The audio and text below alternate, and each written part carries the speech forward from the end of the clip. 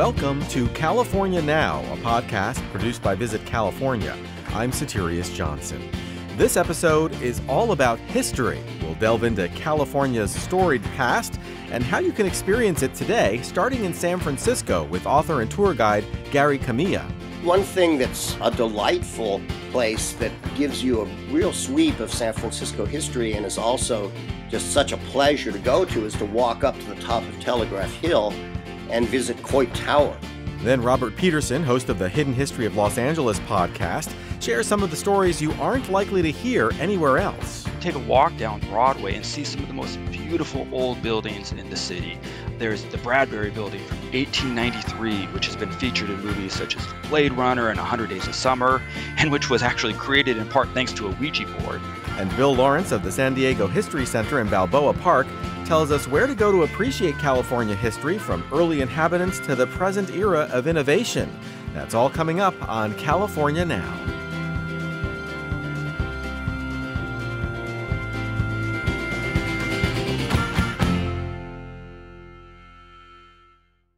In San Francisco, you can explore a wide variety of not just cultures, but chapters of history, often within a few short blocks of each other. From Chinatown to Spanish and Mexican influences to the gold rush, my next guest can tell you exactly where to go to soak it all in.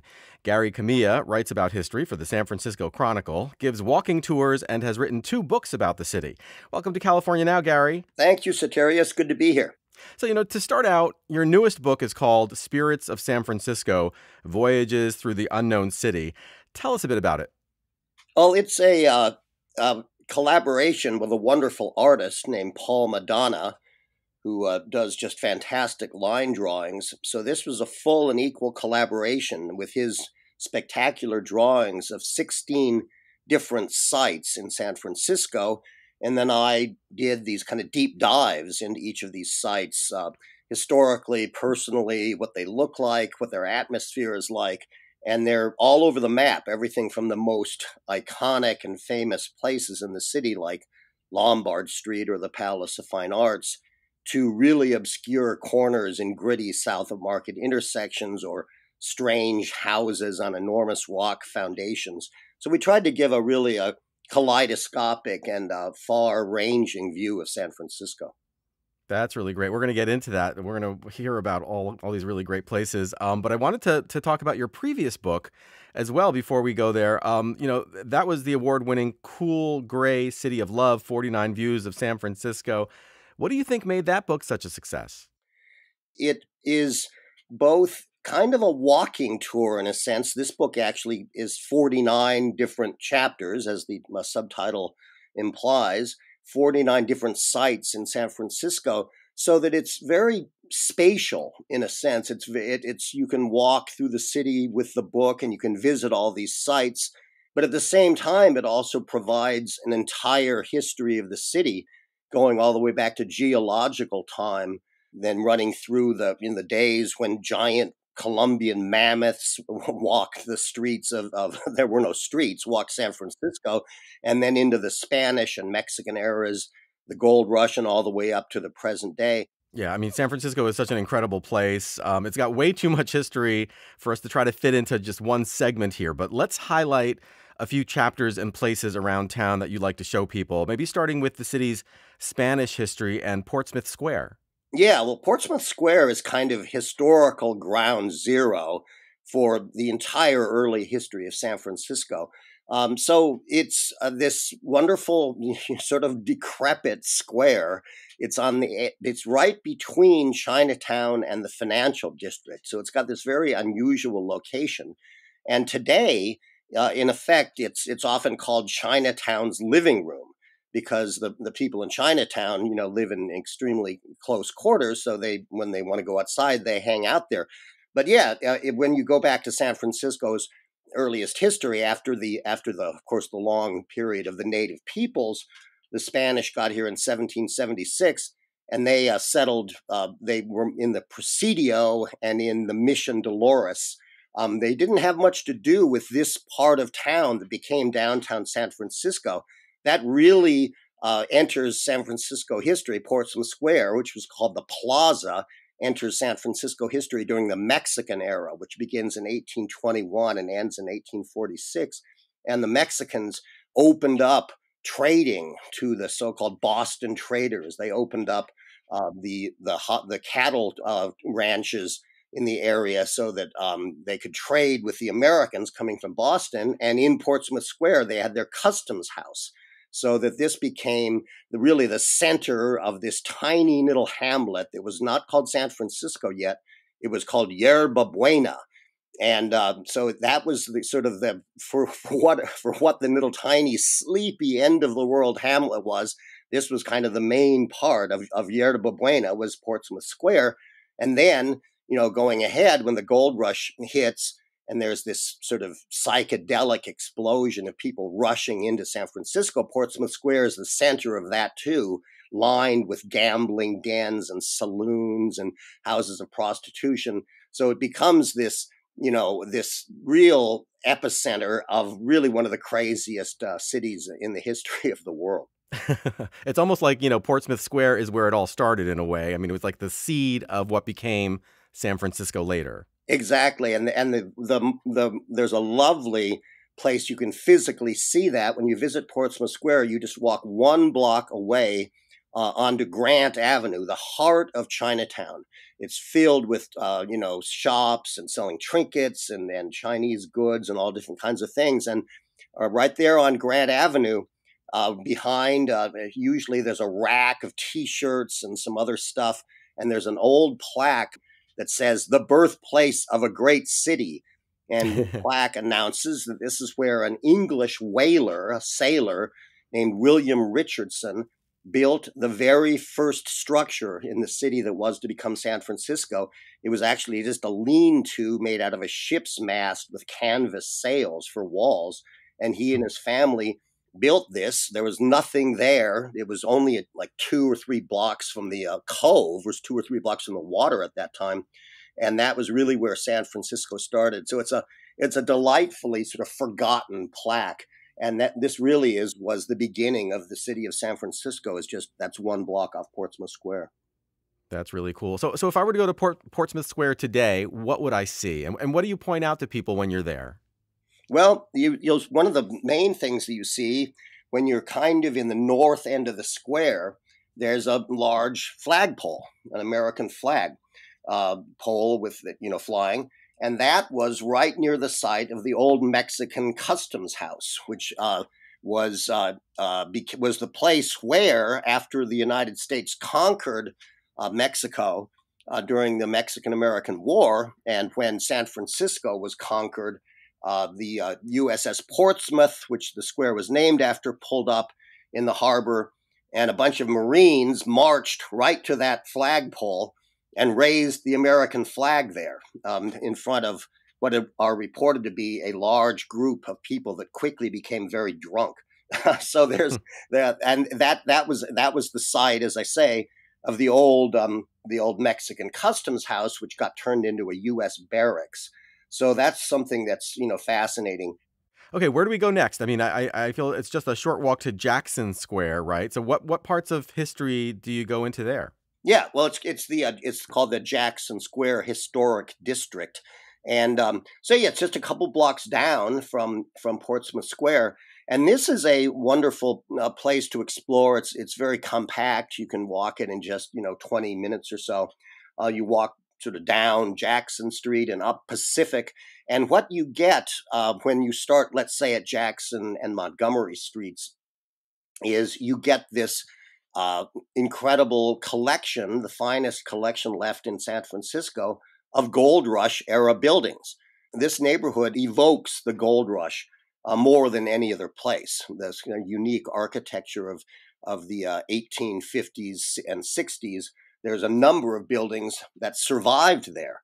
Very, very few buildings survived from that era in San Francisco because of the 1906 earthquake, but a number of them did. And you can see some, really fascinating things. For example, you're walking along Jackson Street, and right in the corner of Jackson and Montgomery is an old brick bank where William Sherman, William Tecumseh Sherman, the famous Civil War general, before he was a Civil War general, he was a banker in San Francisco. And he later issued one of the greatest quotes about San Francisco real estate. He said, "I can handle an army of 100,000 men and take the city of the sun," meaning Atlanta, which he famously sacked. "But I am afraid to manage a lot in the swamp that is San Francisco." he got involved in business transactions in San Francisco, and as many later investors discovered, that could be a very dicey proposition. But there's a lovely building there. That's very same corner also evokes this wonderful period of San Francisco history, really my favorite in a way, which is the Yerba Buena years. This is sort of under Mexican control and before the gold rush. So it begins when William Richardson sets up that lean-to in 1835, and it ends in 1846 when the U.S. Conquers California in the Mexican-American War. But this period, the Yerba Buena years, is so delightful because it's just filled with these eccentric characters who sort of washed up at this end of the world, and people forget how remote and hard it was to get to San Francisco. So it was not, you couldn't just easily show up in San Francisco. It was one of the hardest places to get to. And there was just this eccentric collection of oddballs. They had a tendency to drink heavily. There was a lot of cultural intermarriage, which made it fascinating. There's another gorgeous building called the Hoteling Building that was a liquor warehouse, a whiskey warehouse. And it was saved during the fire, which inspired maybe the best piece of doggerel ever written in San Francisco. A wag wrote, "If, as some say, God spanked the town for being over frisky, why did he burn the churches down and leave Hoteling's whiskey?" And that plaque is actually up on that building on Jackson Street. Anyway, there's lots of great remnants of the gold rush on Jackson and Pacific streets. Wow. So let's hit one more stop, maybe North Beach. What makes that neighborhood so special? North Beach has two things that are just wonderful. I mean, number one, it's just a spectacular neighborhood in San Francisco. The feng shui of it's the way that it's laid out between Telegraph and Russian Hills is really special. It just gives it a special atmosphere.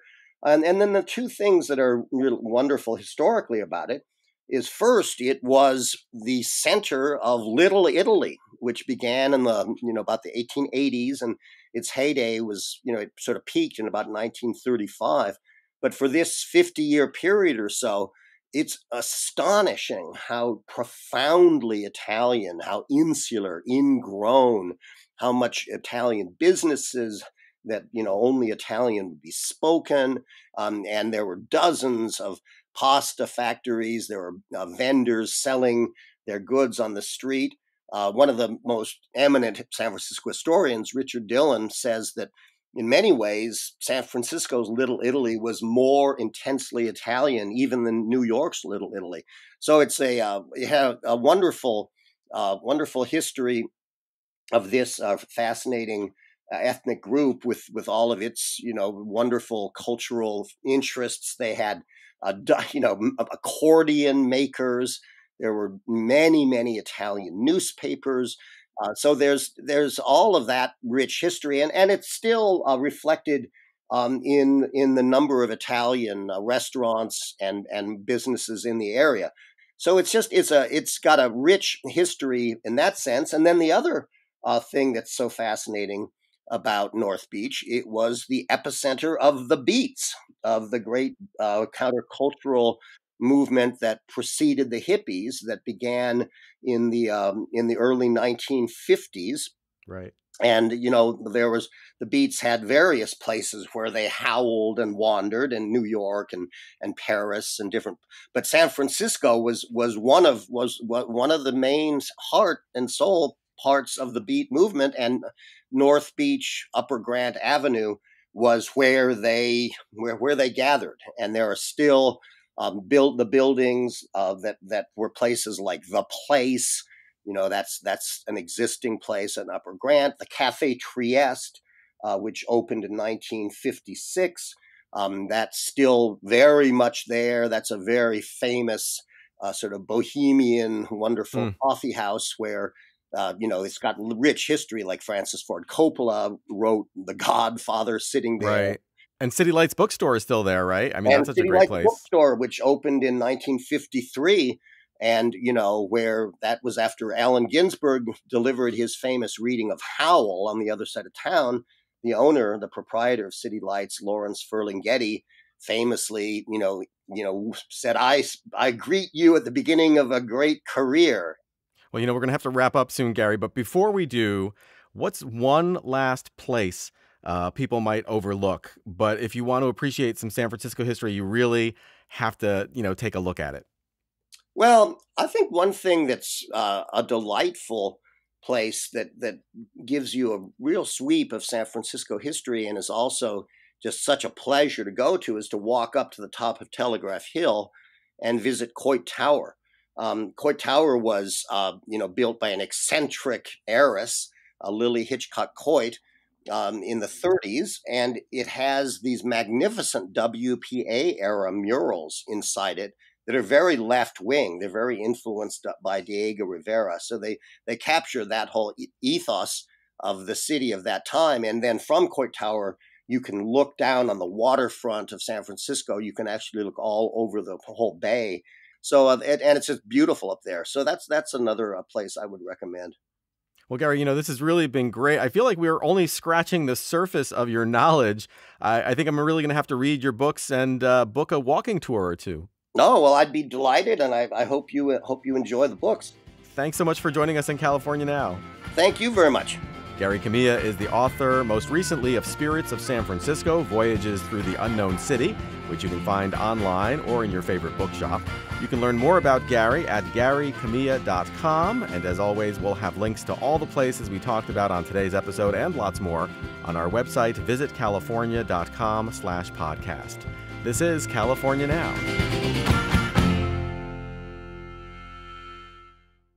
Los Angeles is an incredible place to explore history, particularly when you know where to go and what to look for. My next guest has dedicated an entire podcast to showcasing some of the lesser-known characters who've populated the region, as well as some stories that may not make it into most history books. Robert Petersen is a third-generation Angelino and host of the Hidden History of Los Angeles podcast. Welcome to California Now, Robert. Hey, thanks for having me. So tell us about your podcast. How did you get the idea to focus on LA's hidden history? Well, I've been obsessed with LA history for a long time. All four of my grandparents moved here in the 1930s. So growing up, I always heard stories about LA's past. Everything from my grandmother taking the Pico streetcar with her nicest clothes to the Bullock's Wilshire Tea Room, or my dad going to watch old Hollywood Star games, minor league baseball before the Dodgers came at Gilmore Field, where the Grove is now. And a lot of these stories I didn't hear elsewhere. So that started the bug in me. And then in college, I studied LA history. And with all this maybe obsessive interest, I needed a place to put it. So I started a podcast a few years ago, and it's just been a great outlet for me to put my love for the city and the city's history out there. Well, your podcast is kind of filling that niche, which is really great. And I love how the show has a few different gears. I mean, like sometimes you interview authors, other times you employ voice actors to tell your stories. It's really great the way you're kind of mixing it all up. Great. Thank you. So let's talk about a few specific episodes and the stories behind them. I see you have an episode organized around the proper way to pronounce Los Angeles. I had no idea this was actually ever an issue. What's the story there? So, of course, when this city was founded, it was founded by people who spoke Spanish. So they used the Spanish pronunciation of the city, Los Angeles. And that's the way it was for several decades. But when there was an influx of English-speaking settlers, then there started to be a bigger problem of how we're going to pronounce the name of the city. A lot of people, argued for kind of anglicized pronunciations. But even then, we weren't sure there was no consensus about what the anglicized pronunciation should be. Should it be a hard G, Los Angeles, or a soft G, Los Angeles, or Los Angeles, Los Angeles? And this debate went on for about a century. Finally, in 1952, the mayor of the city at the time, Fletcher Bowen, impaneled a jury of experts to once and for all settle the question. Our once little Pueblo had grown to become the third largest city in the country, but people were still unsure about what to call it. So a final decision was needed. A panel of experts was put together, and they proclaimed an official pronunciation of the city, and the winner was Los Angeles. Interestingly, Fletcher Bowen himself might have been a little dismayed because he was a hard G man. He said Los Angeles. So the mayor even had to change how he pronounced the name of the city. And we're pretty set on the anglicized version of Los Angeles. There's still other parts of the city like Los Feliz, San Pedro or San Pedro, that still and Santa Ana, Santa Ana, Hmm. we still struggle with finding consensus of how to pronounce some of the names. And you also have an episode addressing why there are so many peacocks in the city of Arcadia, which first I have to ask for people who haven't been, peacocks roam free in Arcadia, right? They roam free. And not only that, they actually, by law in Arcadia, have the right of way. So if you're driving down the street, you have to stop for the peacock. And that's not just a funny law. That is actually the practice in the city. And I grew up in Pasadena right nearby where we get peacocks too. And you will be driving down a 5-lane, 50-mile-an-hour street, and 5 or 6 peacocks will walk right down and everybody stops. How did that come to be? Well, one man is responsible for all those peacocks, a man named Lucky Baldwin. And he had a ranch in what is now Arcadia, and he brought a series of peacocks in the 1880s. And all the peacocks in Arcadia that we see today, there's hundreds of them, all come from that original batch from India in the 1880s. That's really funny. Every so often, do they kind of put on a show? Do they like unfurl their tail, or how? That must be pretty cool. Yes, during mating season, the men are the peacocks and the females are the peafowl, and the men, do that little dance and they actually shake, and it's really, I find it fascinating and I love it. I love peacocks. My wife thinks they're a little strange looking, but I absolutely love peacocks, and I love That's watching funny. them during that season. Hmm. Let's talk about one of LA's quirkiest attractions for a minute, Angel's Flight. What is Angel's Flight, and what sparked that episode? Angel's Flight was this tiny, people at the time called it the world's shortest train, but it's not. But it's this tiny funicular that takes people from the bottom of Bunker Hill to the top of Bunker Hill. It was closed for several decades, but it's about a century old, and it's this great little remnant of old Los Angeles that you can still take today. And beyond being fun, and I don't know how many people have actually been on a funicular, it's also useful because you can still today. There's still a hill to go from, from Grand Central Market at the bottom to Bunker Hill at the top. And I think for a lot of Angelinos, it's very special. Like when they opened it back up, I was very happy because, my grandparents took Angel's Flight, my parents took Angel's Flight, I took Angel's Flight, and now my kids can take Angel's Flight. Yeah, can you describe what it looks like or what it's like when you're actually on it? So it's two little rail trains. It's an incline railway, and they actually, one goes up while one goes down, and they use, I guess, this pulley system that basically works with both of them. So one train is at the top, one train is at the bottom, and then they go up and switch sides. And incline railways and funiculars were very popular. 100 years ago, Los Angeles had several of them. We even had one in the mountains up above the San Gabriels, up above Altadena. Obviously now not so much, but it's still, again, this great little piece of history and really fun to ride. And I'm sure you probably get some pretty nice views going on the way up, right?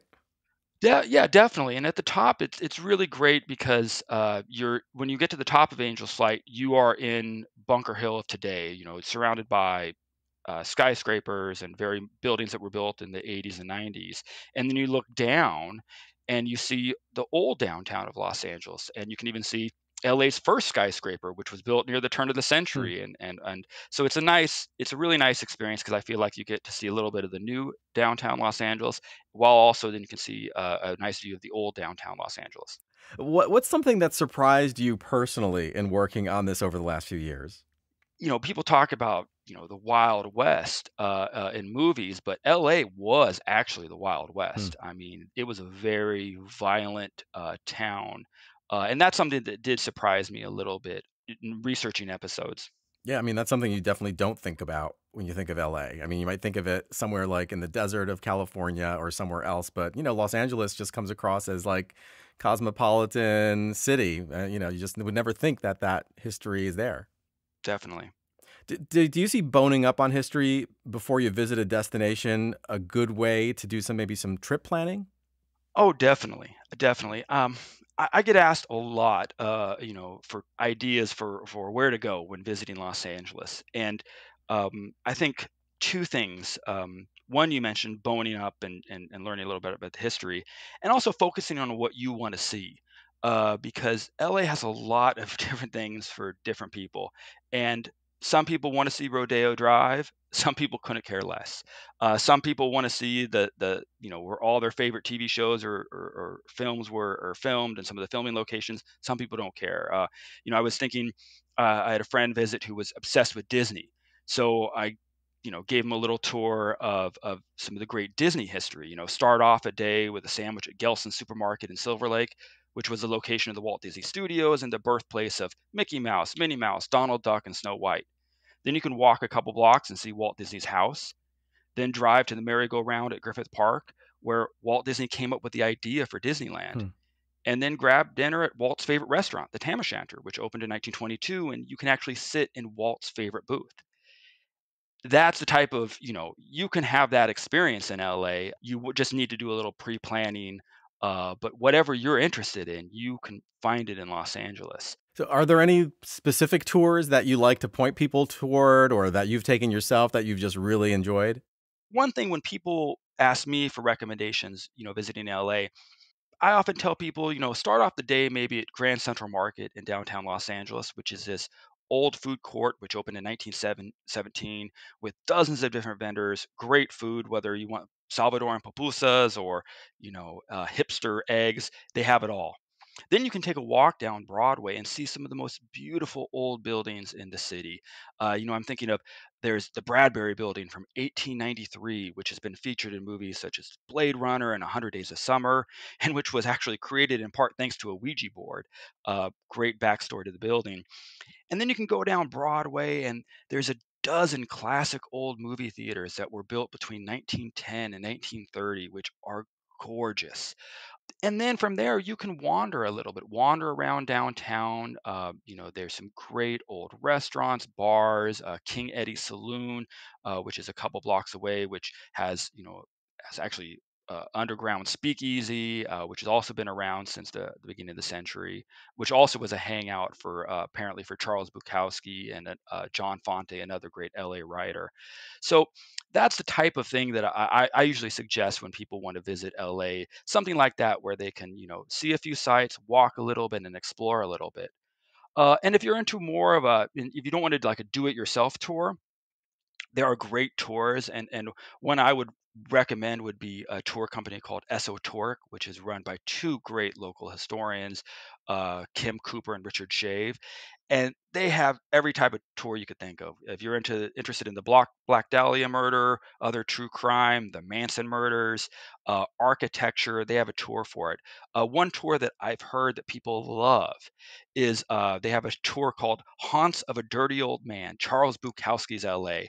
And I think it's mostly people who love Charles Bukowski, but they take you everywhere. They take you to where the postal annex terminal where he gathered the material for his book, The Post Office. They take you to his house where he lived. They take you to where he bought beer. They take you to all the different places that show up in his writing. And if you're a Charles Bukowski fan, I mean, I can't imagine a better tour for you. That is so great. I mean, do you get a sense that that general interest in Los Angeles history has been growing in recent years? I think so. When I was in college in the late 90s, I remember, I was really getting into LA history, and there were a handful of great books. But it seems like since then, there is just this growth of interest in LA history. There's so many more people writing about LA history. There's, podcasts, there's documentaries, there's TV shows. I'm thinking KCET did this great show Lost LA with Nathan Masters, another great local historian. There's just a lot of interest in LA history now, and it's great. It's frankly, I feel like it's such an exciting time to dig into LA history because first of all, there's just great stuff out there to read and to learn about. But then there's also a lot of things that are still undiscovered. So there's still a lot of room to be surprised. Well, Robert, this has really been great. Thank you so much for joining us on California Now. Thanks so much for having me. Robert Petersen hosts and produces the Hidden History of Los Angeles podcast. Find it wherever you listen to podcasts and check out the website at hiddenhistoryla.com. As always, we'll have links to all the places we talked about on today's episode and lots more on our website, visitcalifornia.com/podcast. This is California Now.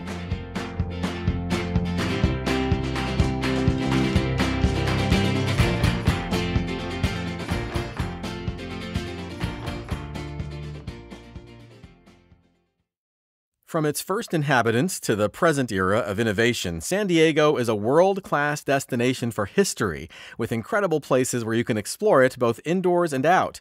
Here to tell us about a few of those stops is Bill Lawrence. He's president and CEO of the San Diego History Center. Welcome to California Now, Bill. Thank you, Soterios. It's a real pleasure to be here.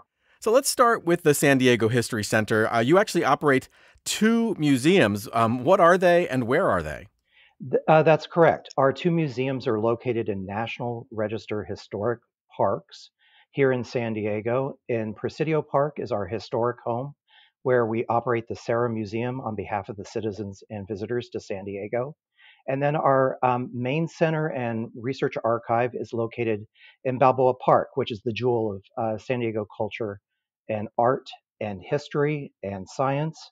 And we're very, very fortunate. It's a absolutely gorgeous park. We consider it the Smithsonian of the West. I'm going to ask you more about the Serra Museum a little later, but first, Balboa Park, it really is one of the iconic San Diego places. I mean, what makes your museum there special? Well, we actually connect the past to the present and set the stage for the dialogues about where as a community San Diego wants to go in the future. So our focus is on the culture of San Diego and how we have become the 8th largest city in the nation. So how are you going to do it? How do we do it? Well, we do it in a variety of ways. First, we utilize our collections, which is absolutely amazing. We have 2.5 million photographs that document the city and how it's grown over the last 200 plus years. We do it through objects and we do it through stories of community.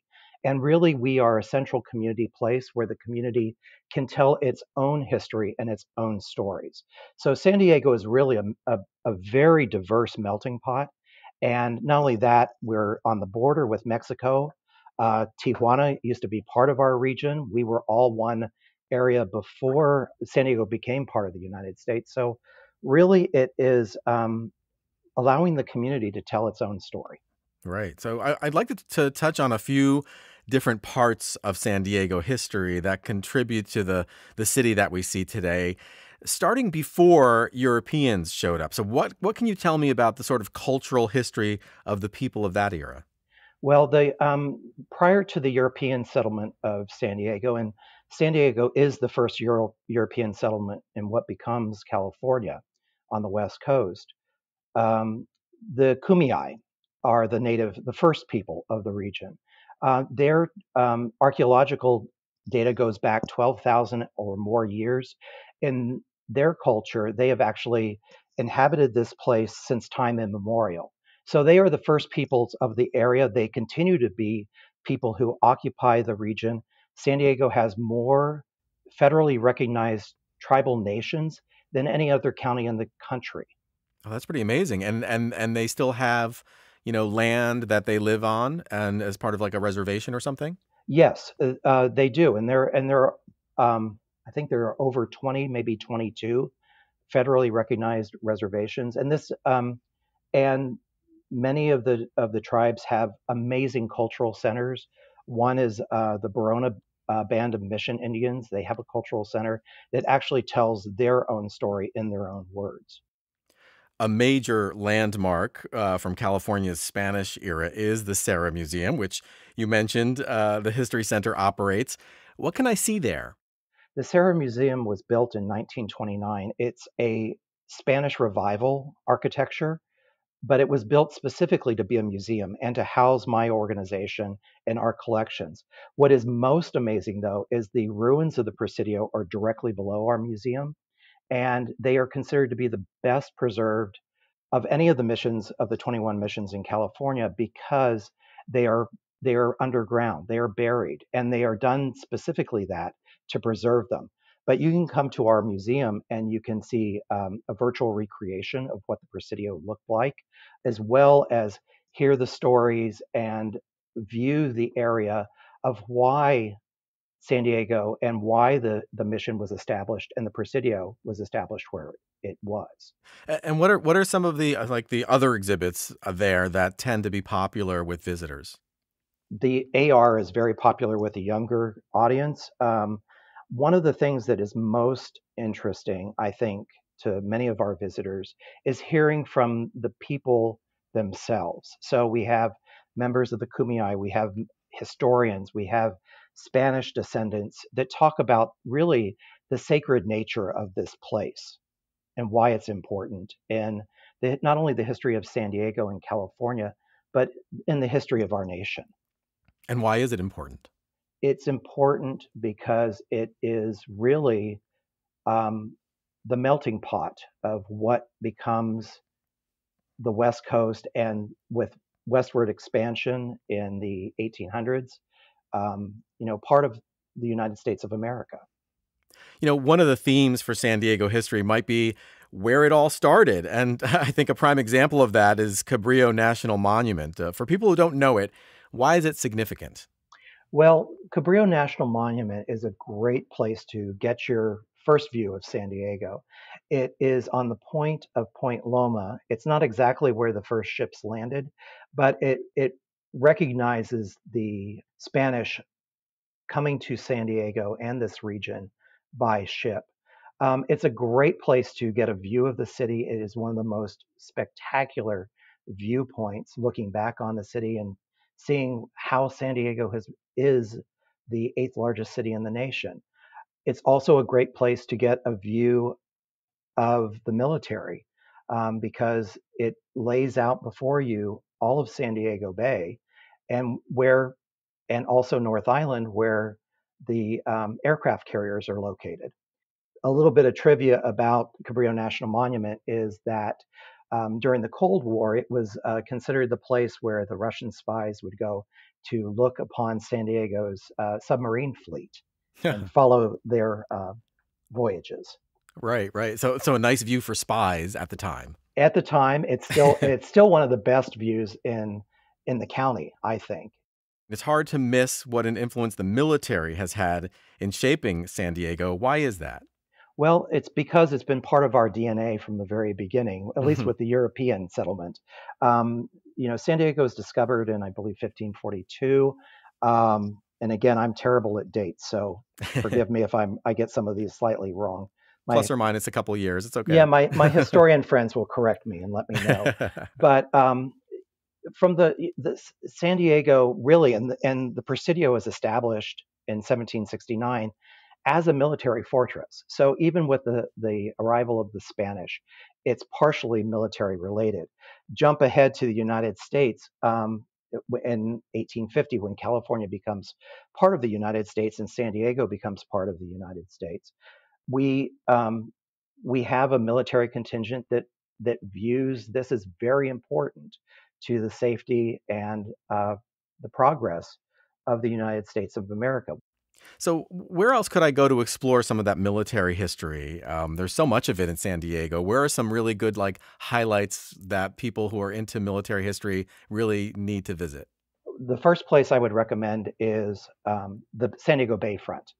We have a wonderful institution, the San Diego Maritime Museum, that has a series of great exhibits and ships that you can actually go on.